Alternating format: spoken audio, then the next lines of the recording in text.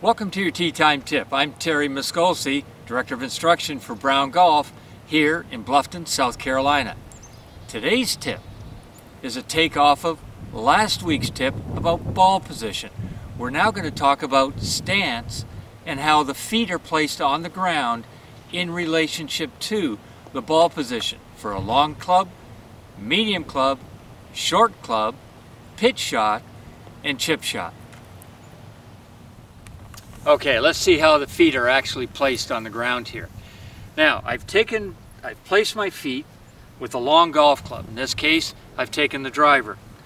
Now, the feet, the back foot in particular, is going to be placed on a line that is perpendicular to your target line.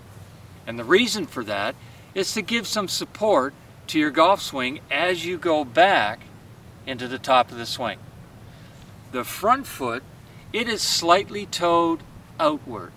Now there's a very good reason for it to be toed outward. You have to remember that in your stance, your knee is a hinge joint. Your hip is a ball socket joint. So as you take the swing and you're moving forward, the foot being slightly toed outward will move with the hip as you turn going into the finish of your golf swing. So that's why the foot is slightly toed out. If you keep it too square and you go this way, you put a lot of pressure against the knee. So when you place your feet on the ground, the back foot is perpendicular to your target line, the front foot is slightly toed outward. Now, the width of the stance. How wide should it be? The width of the stance for the driver is measured shoulder width on the outside of the shoulders to the inside of the feet. Now that's for the driver. Now I'll come over, I'll take my 5-iron, which is sort of my medium golf club. And as we talked last week about ball position, I take the back foot will move in the width of the foot. I set myself up, and now the stance is going to be shoulder width measured from the outside of my shoulders down to the middle of each foot. Now I take my short golf club. In this case, I'll take a 9-iron. I take my stance once again. I move it the width of my foot in closer to my front foot. Remember, as we talked last time, the ball position remains constant, but now my stance is measured from the outside of my shoulders to the outside of each foot.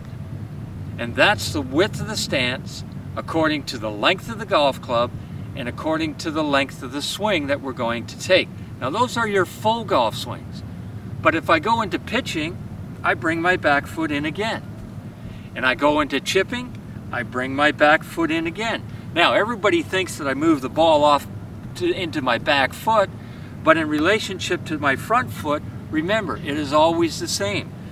Even though I brought my back foot from out to in, the back foot still remains perpendicular to my target line. The front foot still remains slightly toed out.